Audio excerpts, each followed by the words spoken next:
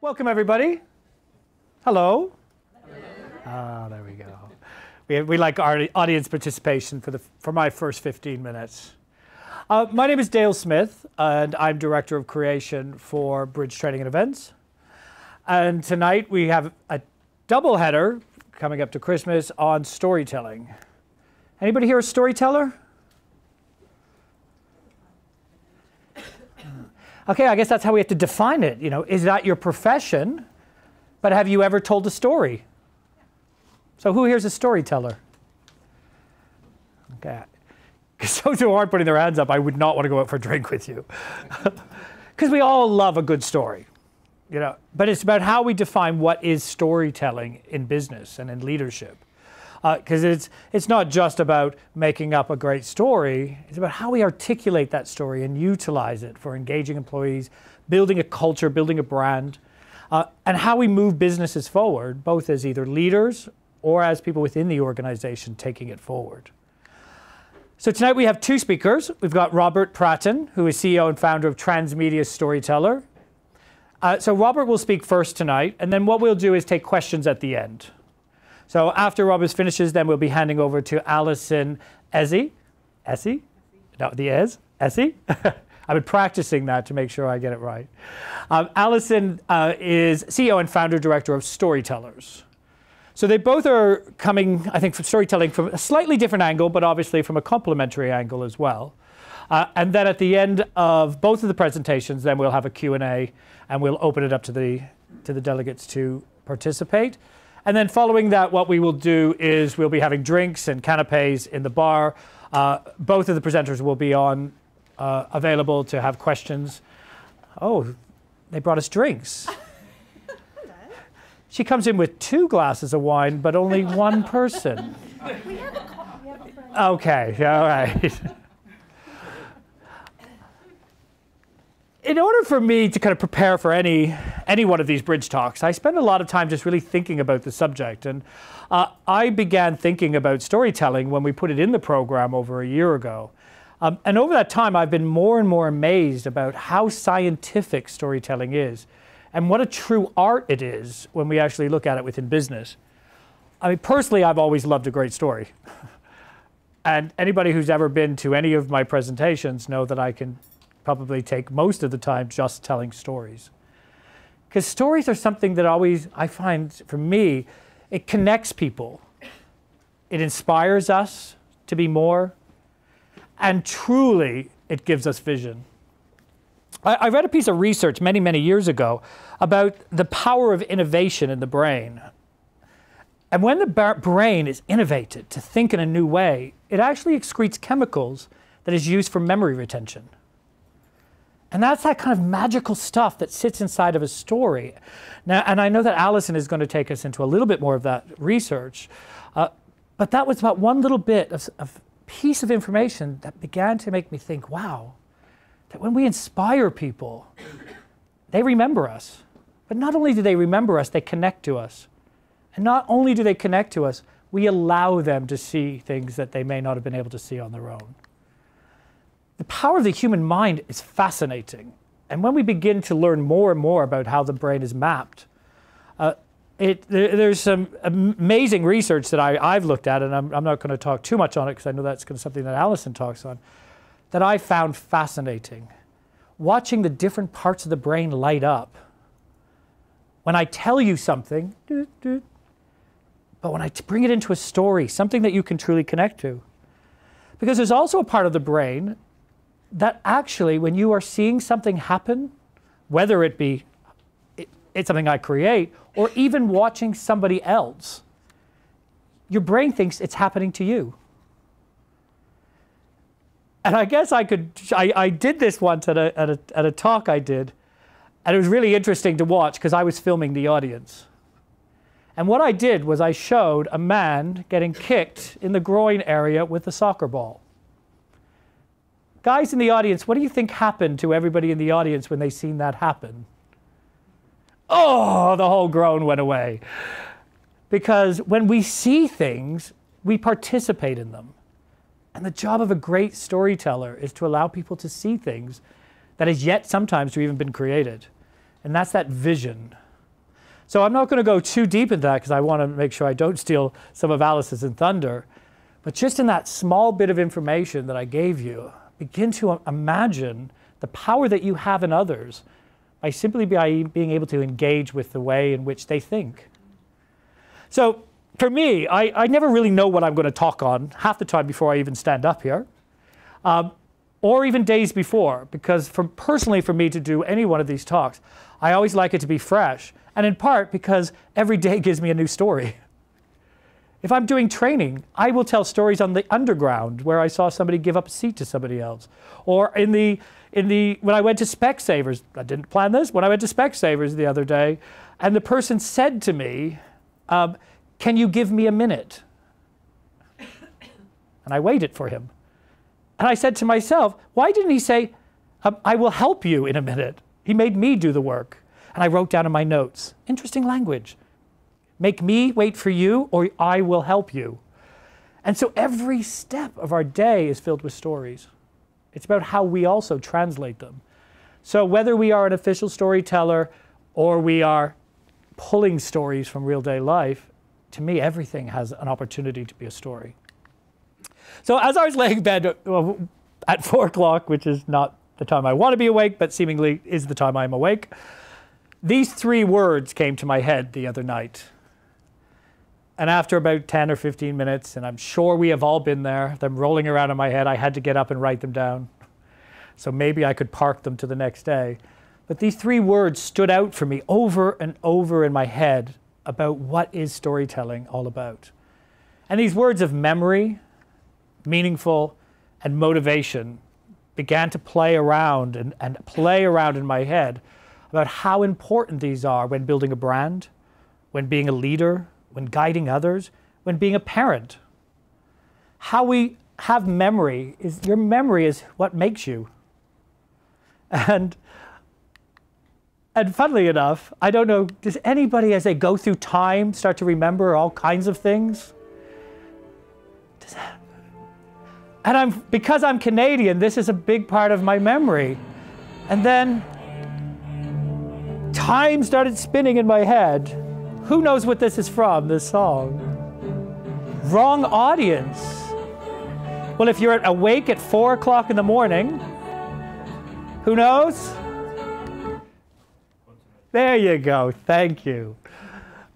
And Quantum Leap was playing as I was rolling in my head. Quantum Leap is it's an American show. It's from probably the 70s, it must be, maybe going back to the 80s. I aged myself, 80s, 90s it probably was from. And it's about a man who travels through time. He keeps entering into people's bodies and having to help them with something at whatever's happening at that time.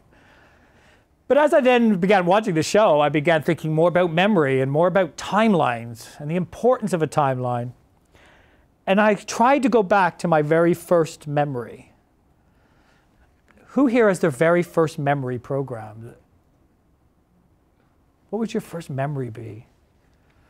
My baby sister brought home into the family. Okay, but how old were you? 2.5. Okay, yeah. So about 2.5.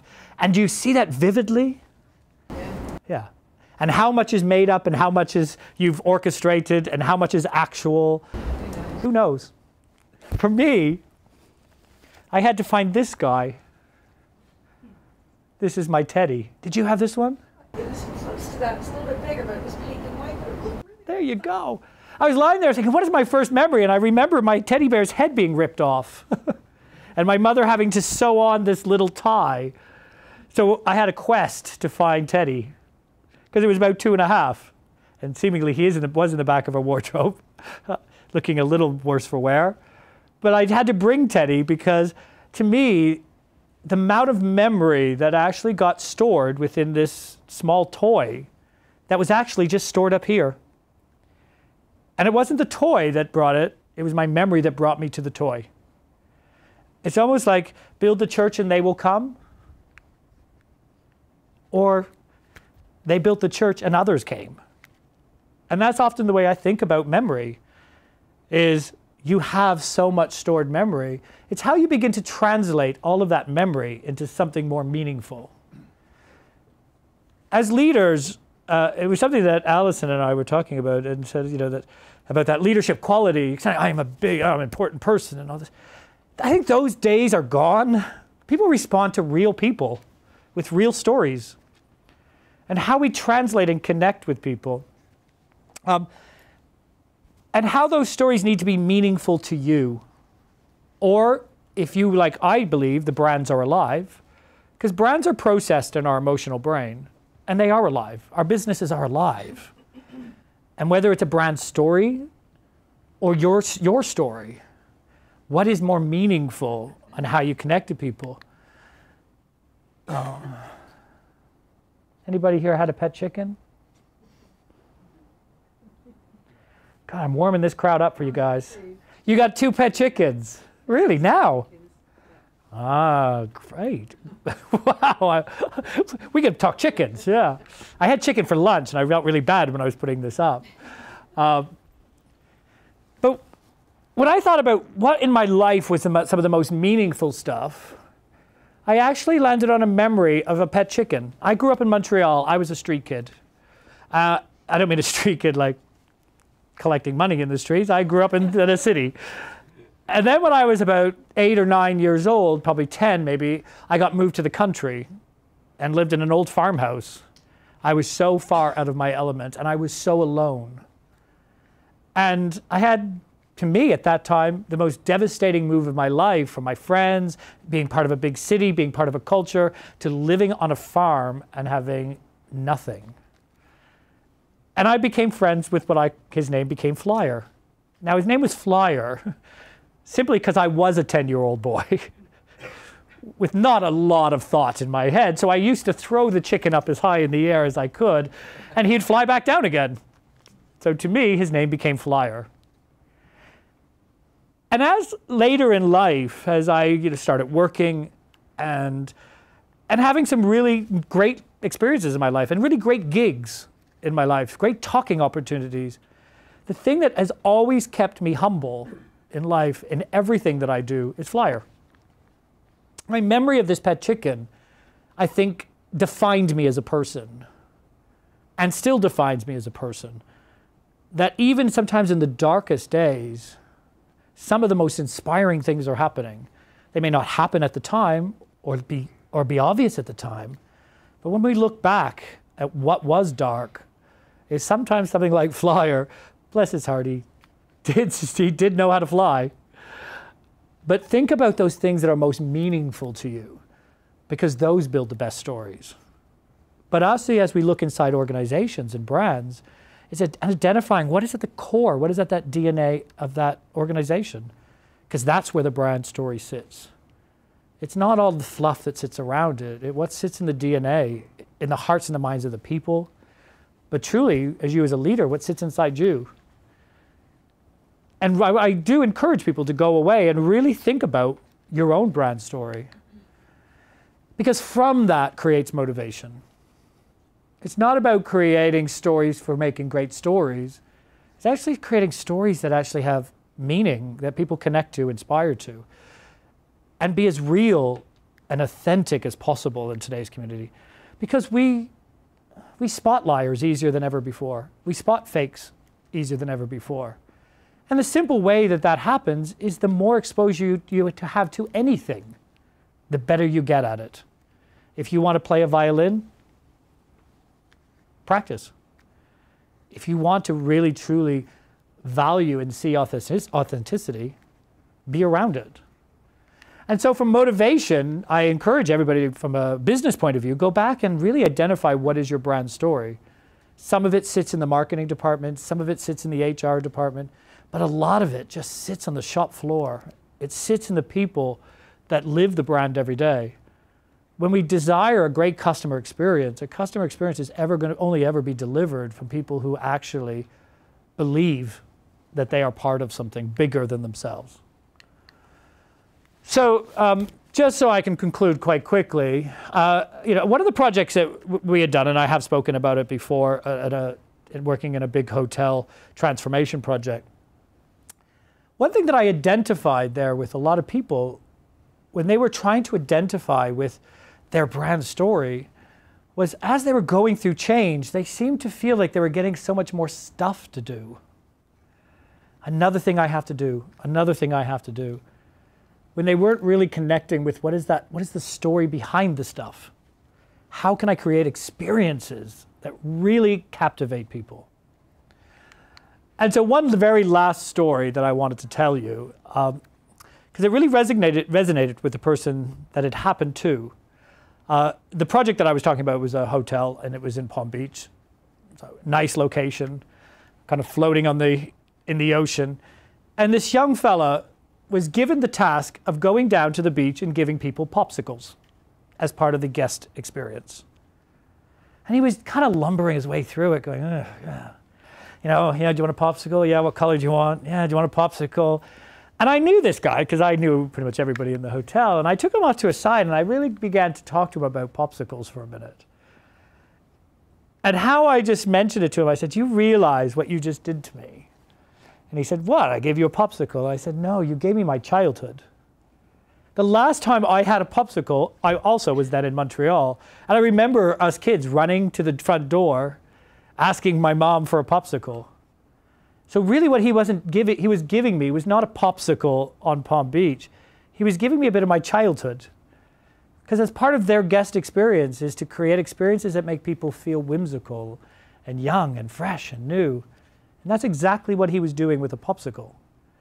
So sometimes it's how we ask our staff and our employees to do things. But as leaders, our job is to translate them in new ways. I think his name was Nick, so telling Nick to give people popsicles was a chore. Allowing Nick to be a participant in what he was doing to them, it excited him. And now I personally can never look at a popsicle the same way, and I'm sure Nick can't either.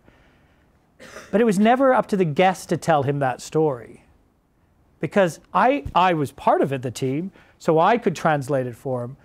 But the magic should have sat with the guest.